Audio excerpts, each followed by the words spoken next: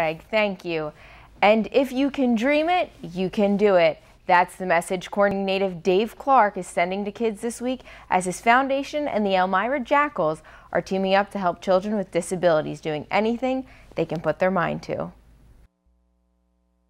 So we're running a hockey camp for people with physical and mental limitations in conjunction with the Jackals here in Elmira.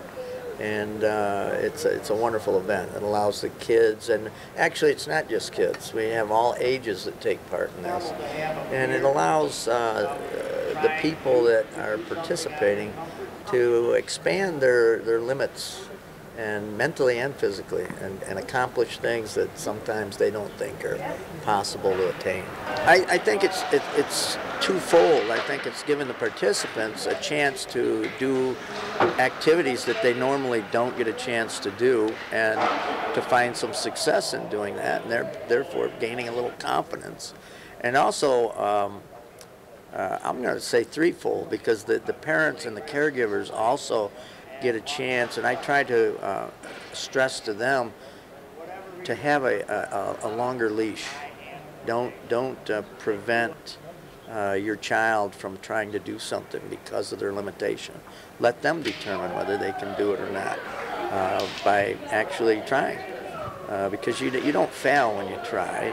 You may not be able to do something, but you find it out. And then the third level is the players. I'm going to be going in to talk to them shortly in the locker room, and it's probably, I bet, a good chance that they've never done anything like this before.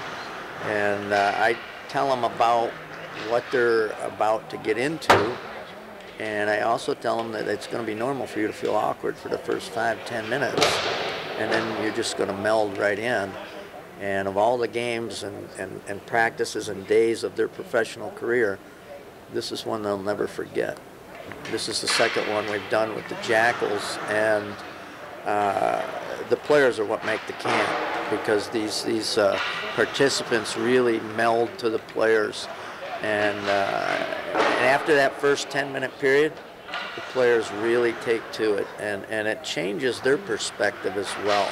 So it's good for the team, it's good for the participants and the parents. I think it sends a message to the community that there's a segment out there that may not be as fortunate as most of us, and sometimes we tend to take that for granted, but that the participants can do things, and you know, it's not disability, it's ability, and that's what you try to find out, is what the ability of these people are. And for more information on the Dave Clark Foundation, head to our website and click on this story.